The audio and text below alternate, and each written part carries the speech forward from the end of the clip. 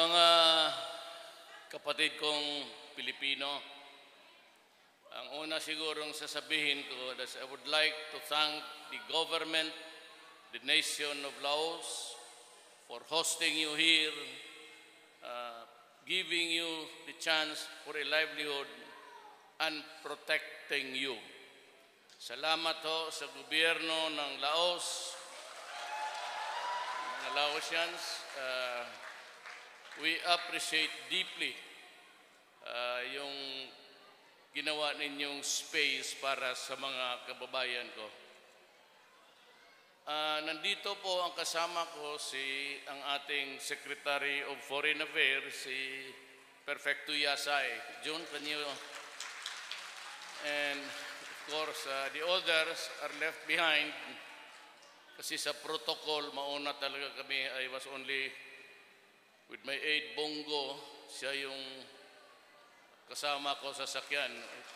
Ito yung matawagan ninyo anytime. Kung may baka, problema sa ating ninyo dito at gusto ninyong umabot sa aking opisina. Now, despite of the bombings in Davao, I had to go here. One is to show that they cannot ask us on bended knees na ipopostpone ko lang dahil sa kanila. Because in the end, in the fullness of God's time, meron talagang reckoning yan. At meron niyang pagbabago. I'm just about 2 months plus, 3. Just give me time and I'll fix the country. As I have promised you, there will be a clean government and it will be clean. And whether in or out of the country, I assure you, pag-uwi ninyo, iba na ang sistema doon. And I would like to assure you that as a returning Filipino citizen, you will be accorded with the respect and dignity of a Filipino worker. Yan ang unang mawala ho. Talagang ewan ko lang yung hindi naniniwala. But marami na akong pinaresign dyan sa LTO pati LTFRB. And there will be a continuing purge, linis talaga. I'm just taking my time so that they can prepare.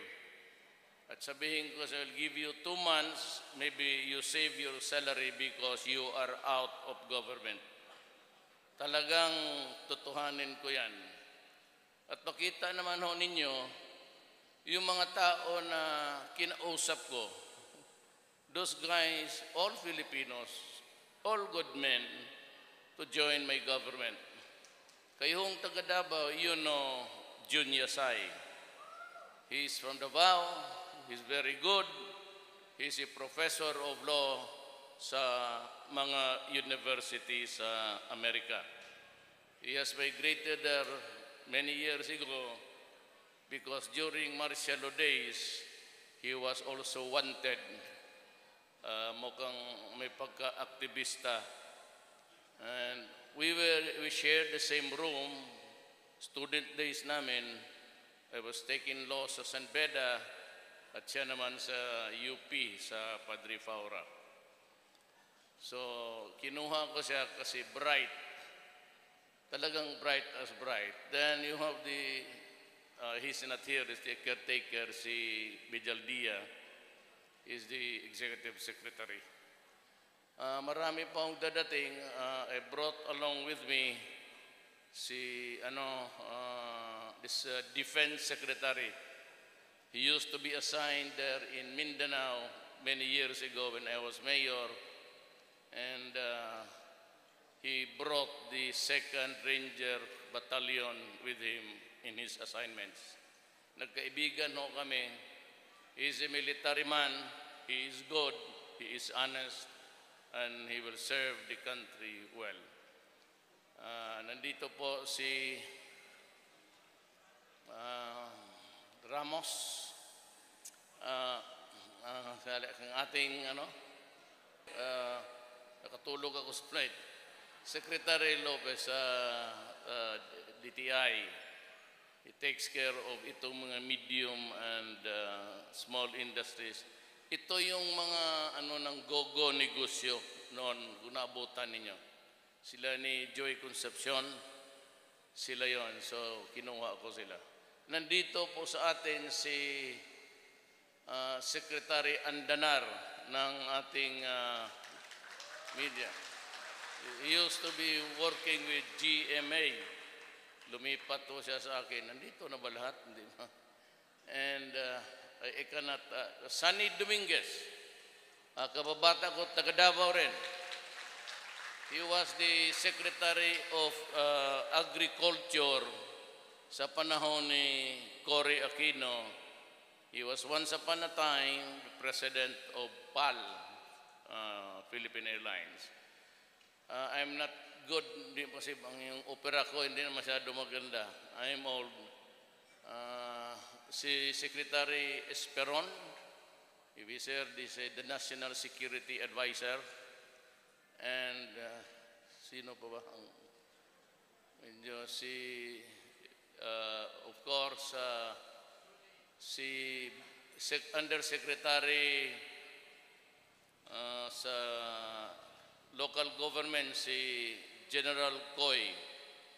He was also assigned in Davao once upon a time. Ang DS, si Judy Tagiwalo. Ayan. Takot ang mga congressman yan kasi pag-awayan. They belong to the left.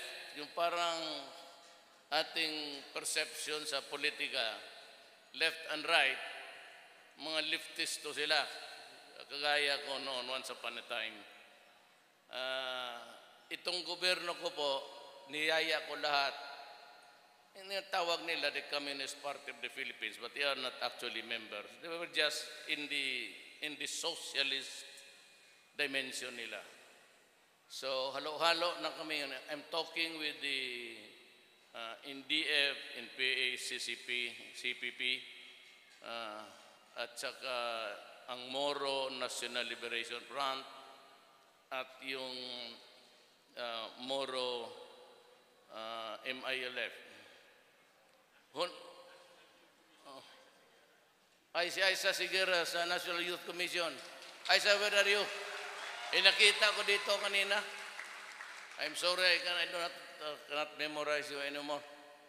Excited din kasi ako. But anyway, nandito yung mga cabinet members who would make the difference sa ating trabaho ngayon. We are here to work with the Asean, and next year, tayo na ho ang mag-host. So sila na ang pumunta doon. Then again, I said I would like, for the second time, pasalamat ako sa Laos for taking care of the Filipinos here and protecting them. It is with gratitude that I bow to you, being an Asian also. Ngayon, yung pumutok sa Davao was in retaliation of the almost talagang all-out. Alam mo kasi, kung hindi ko gawin yan, we are being slapped every day. Almost. Mag-hostage sila ng mga turista or kidnap people, then asking for money. At pag hindi nakaibigay o nakabigay na at ipasa nila doon sa ibang grupo, dadagdagan, ipinapatay nila sa harap ng mundo. As a country, a sovereign state, I cannot simply allow that. And itong bombing has been going on ever since. Kayong mga taga Davao, if you would care to remember, we had this problem with them early in the 70s. and they bombed the Catholic Church, the cathedral, twice during Mayor Santos's time and mine, 1989. Then ang airport, simbahan, terminal, those were retaliations. But those are also the sacrifice that we have to bear. Alam mo, I'm asking you, I am very sad. I share the grief for those who died. But mga collateral na lang yun, ganti. But that will not stop us. Because I cannot go to them and say, please stop, and I am on a bended knee, nakaluhod ako. I carry the burden of a country's sovereign state. And at all costs, I must uphold the dignity and the integrity of our country. Bigyan lang ninyo ako konting panahon. I'm just maybe 2 months, 3 months. Meron na akong alitan dyan sa mga human rights. And of course, alam mo, hindi na naintindihan ang problema. I was the favorite whipping boy ng human rights. Alam ninyo yan. Nung mayor ako, talagang napakaguluho ng bayan, ng siyudad ko. Kaya taga Davao, alam ninyo yan. So I was at the crossroads of deciding whether I will preside over the affairs of the city that is peaceful o mamili ako magulo. So I gave everybody the chance. I talked to the left and PA and the left Davao. But I also, kinausap ko yung mga kriminal, pati durugista, pati lahat na sinabi ko, umalis kayo sa Davao kasi papatayin ko kayo pag nandito kayo. Ngayon, yung umalis, buhay. Sa Maynila na, sa Cebu, doon sila sa ginakaw. And Davao is really peaceful, except for a terroristic activity once in a while. You can go about, pauwi kayo ngayon, and nobody, walang mga kriminal, walang mga hold-upper, drug pusher, medyo halos ubos na. Kunting panahon pa lang para ubusin ko talaga lahat. But let me state my case. They will pay. Magbayad sila. Ilang buhay pinatay nila? 15. Well, give me time. Pagdating ng panahon, talagang pulpugin ko kayong lahat.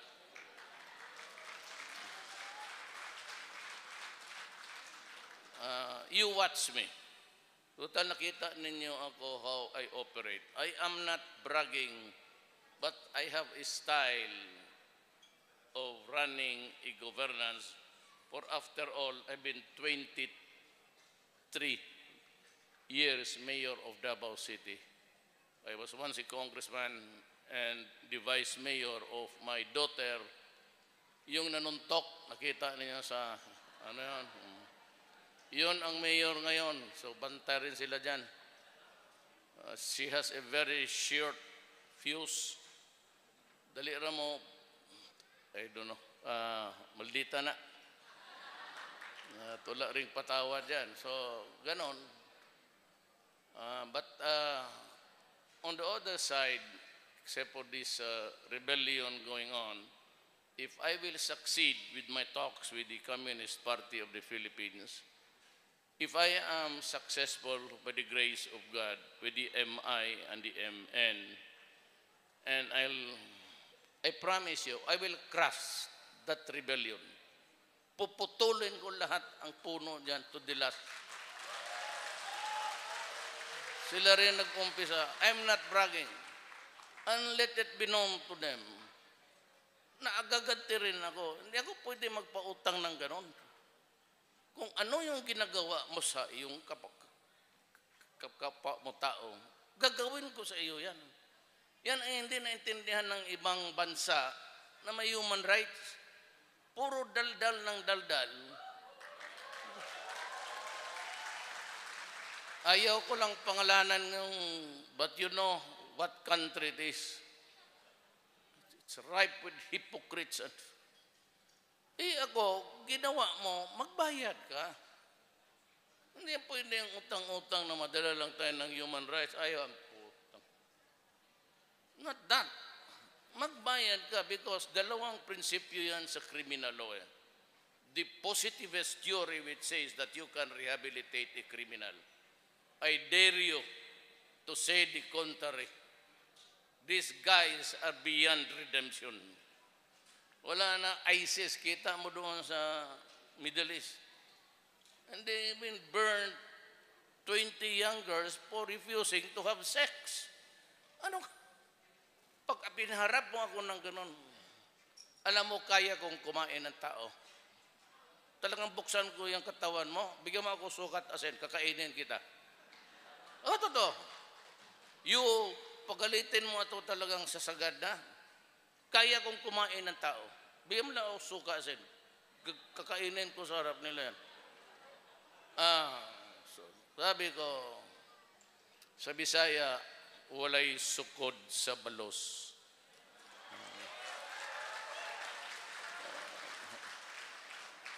Hindi ako magpapautang.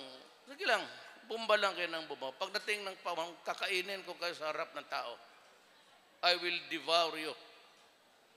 And if I have to erase you, gusto ko sabi ko pagkatapos, walang makatayo dyan ni isang nyug. Ni isang nyug, walang tatayo dyan. So, ganon yan. And I would also ask for your understanding that we are still in the process of eradicating drugs. Marami nang namatay.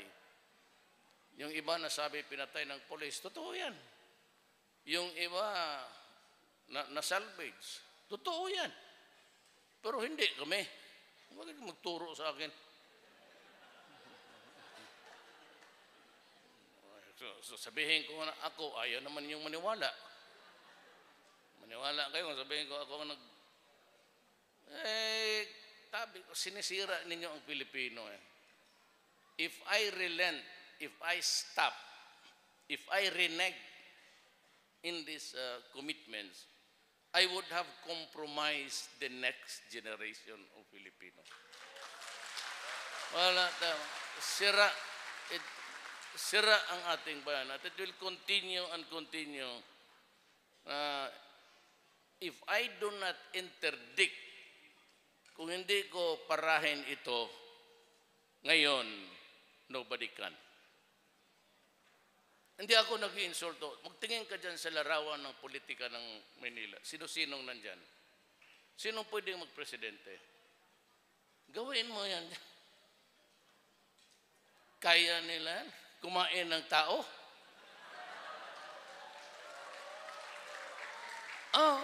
Ako, pagalitin mo ako, katotoo lang. I will eat you alive, raw. Ganon ako kasi ewan ko siguro baka moro man ang lola ko, maranaw. Ang tatay ko siguro ang wakwak.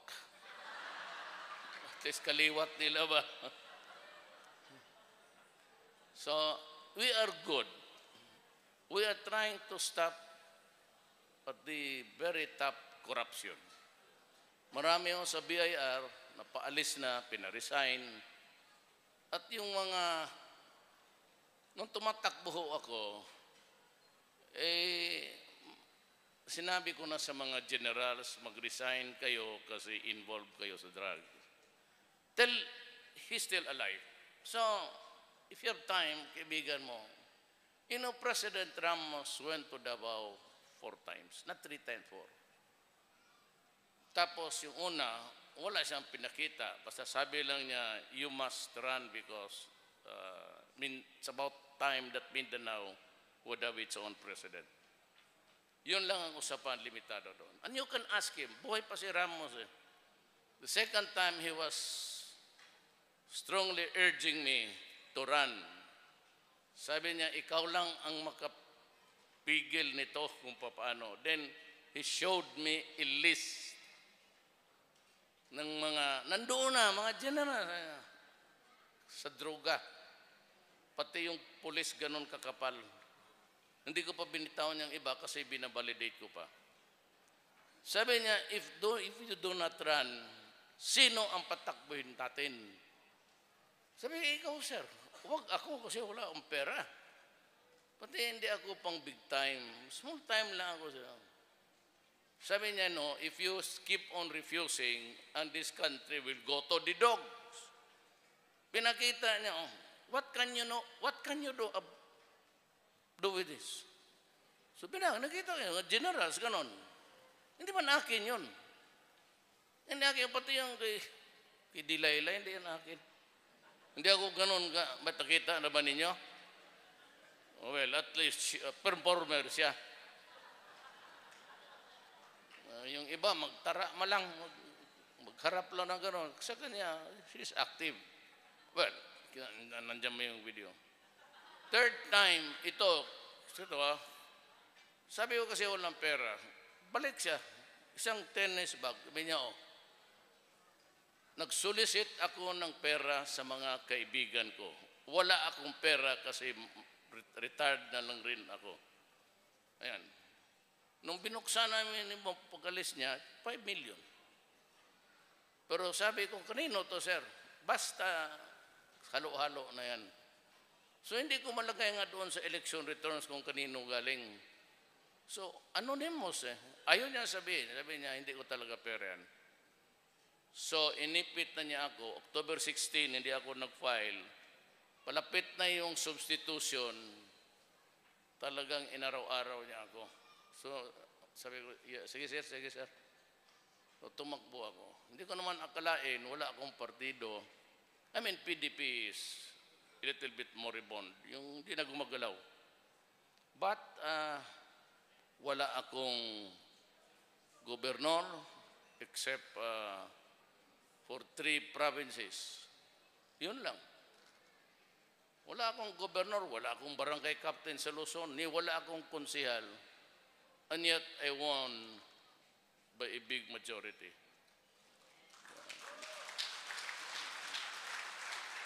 16 million plus, 6 of which is really my margin from my nearest opponent. So, hindi nila ako kilala. Ano ang ibig sabihin ng mensahe na yan? There has to be a message in the result of the election. There is something which the people would want to convey to me to do something about it. So, pagkaalam ko, nung eleksyon, sabi ko, tapusin ko ang korupsyon, droga, pati itong kasali na yung Abu Sayyaf. So, yan. Magkuha ka na. Kabarbarik ng mga... Sobrang, why do you have to?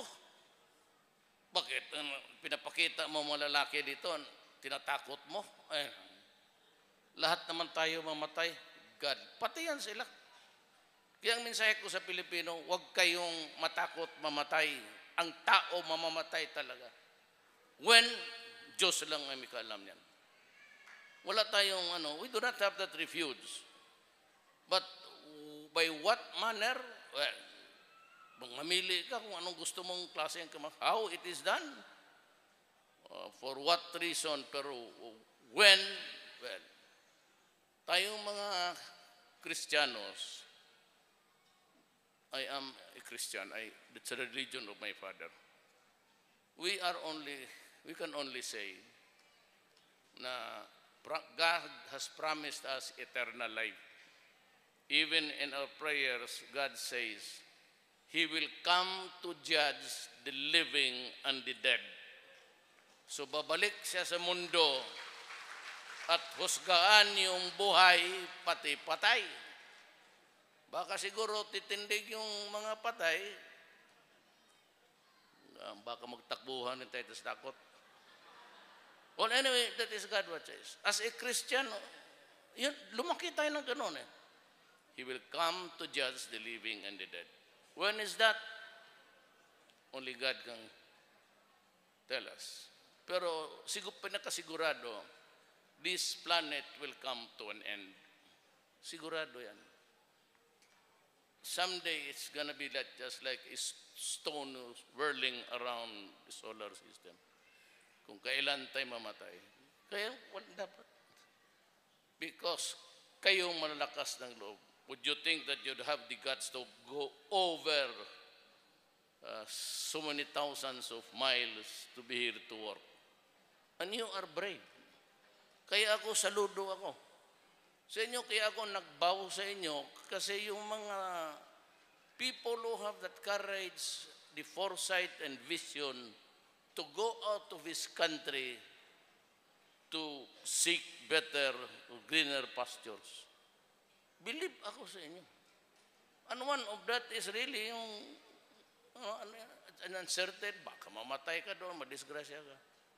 But do not be afraid of that. Take it from me. I am Pastor Duterte.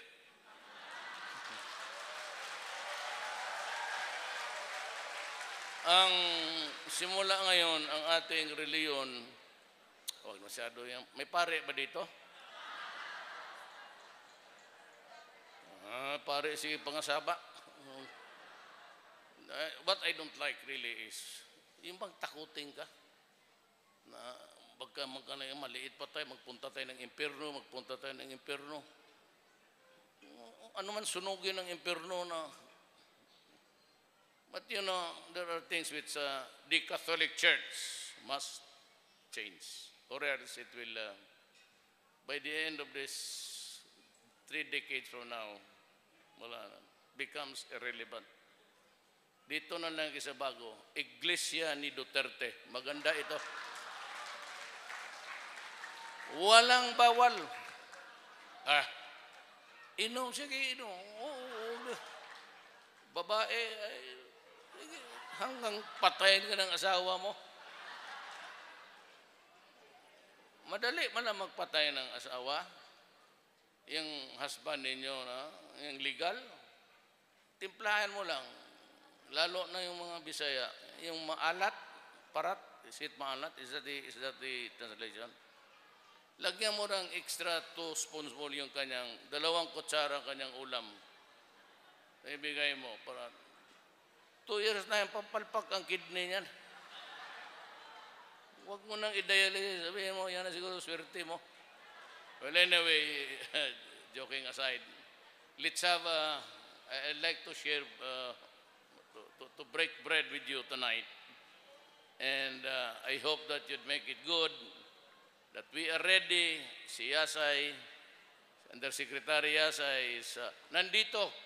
Dumating si Senator Cayetano.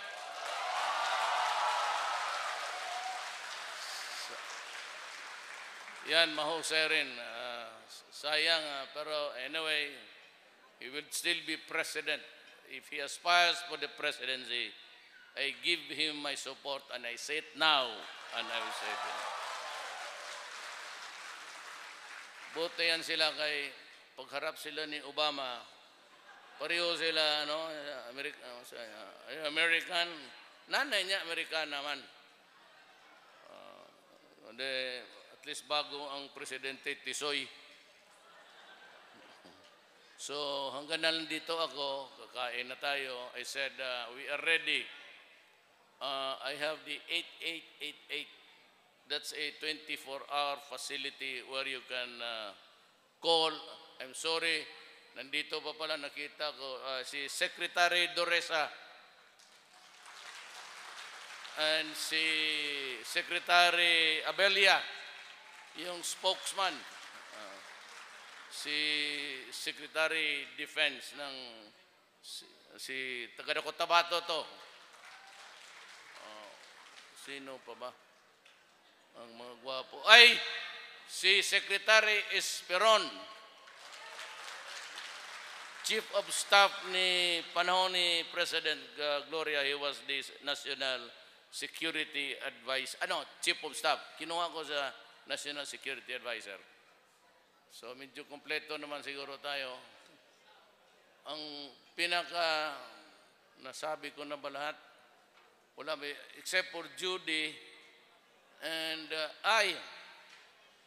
ang isang maverick, ika nga, yung, when he opens his mouth, instead of putting to close a controversy, he lets it be a big issue.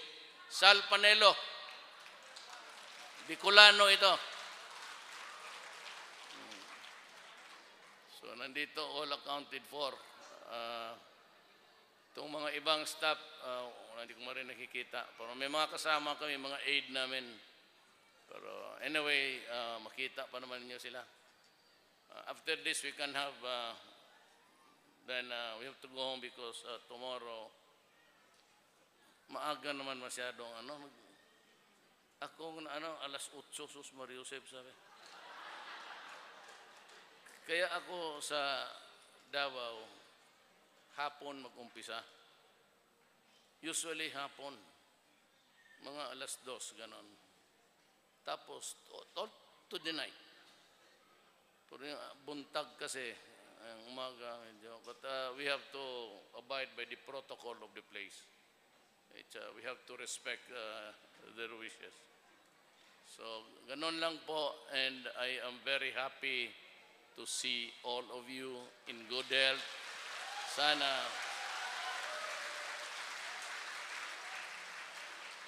at yung mga dalaga, maraming dalaga dito, wala. Naubusan tayo ng supply. Padala pa tayo dito. May you settle here, and if it's time to get married, you're good here, you're good. Laos is a very good country. It's a very docile. Tsaka para na rin kababayan natin, because we look almost, the Asian stock is almost the same. So to the President and the Prime Minister, and to all the people of Laos, maraming salamat po. Thank you very much. Bijaldia is the Executive Secretary. Marami pong dadating. I brought along with me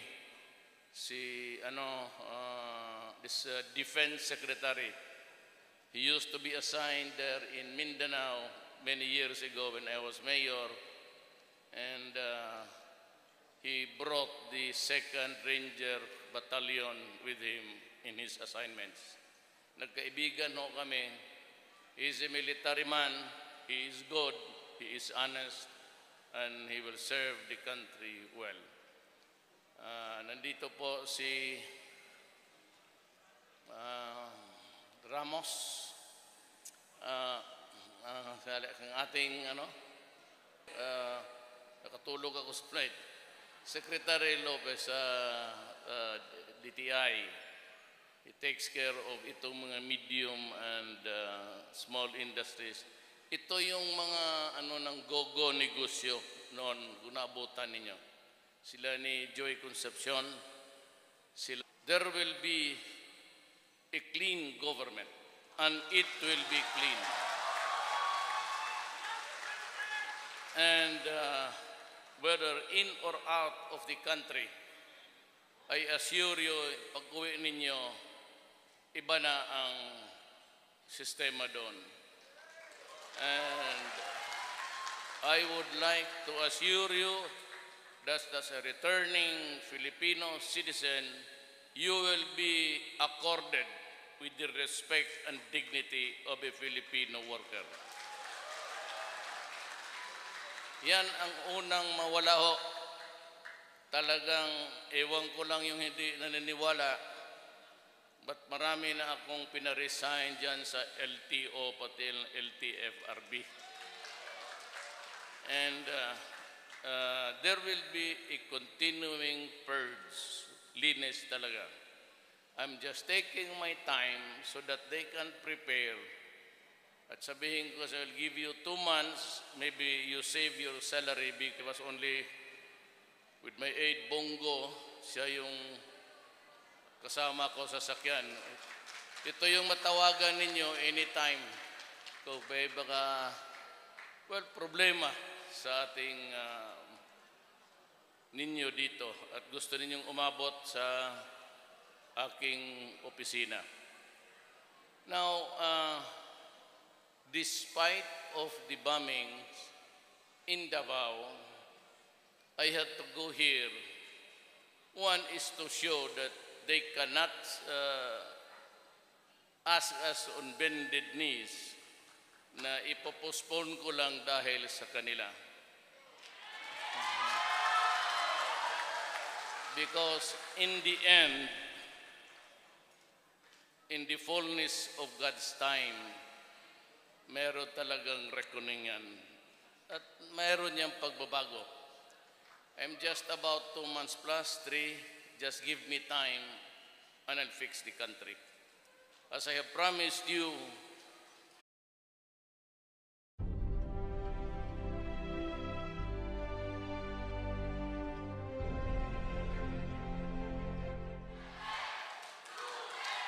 mga kapatid kong Pilipino, ang una sigurong sasabihin ko is I would like to thank the government, the nation of Laos for hosting you here, giving you the chance for a livelihood and protecting you. Salamat ho sa gobyerno ng Laos, mga Laosians. We appreciate deeply yung ginawa ninyong space para sa mga kababayan ko. Nandito po ang kasama ko ang ating Secretary of Foreign Affairs, si Perfecto Yasay. June, can you? And of course, the others are left behind kasi sa protocol, mauna talaga kami because you are out of government. Talagang tutuhanin ko yan. At makita naman ho ninyo, yung mga tao na kinausap ko, those guys, all Filipinos, all good men, to join my government. Kayong taga Davao, you know Jun Yasay. He's from Davao, he's very good, he's a professor of law sa mga university sa Amerika. He has migrated there many years ago because during martial law days, he was also wanted. Mukhang may pagka-aktivista.